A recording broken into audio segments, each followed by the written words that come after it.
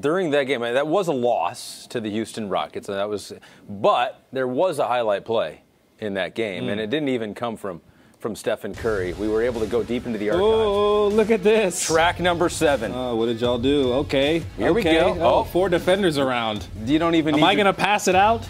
I mean, highly doubt it. I mean, Steph was wide open there for a 3. Was he? Could have assisted his first ever. Oh man, ever three-pointer. I could have had his first 3 assists. But that was way cooler right there. That wasn't bad. Yeah.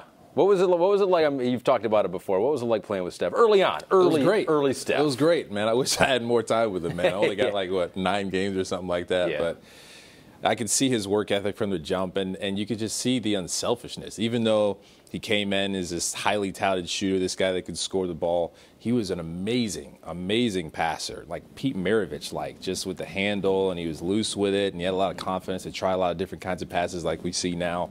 So that was something that excited you as his teammate. And we asked him what he thought of his teammate Kelenna. He was like, selfish. He won't pass, but that's okay. He can dunk. Here's the reason I didn't make a 3 my first game. Yeah, I would have had a couple, but Kelenna did get those dunks, so good for him.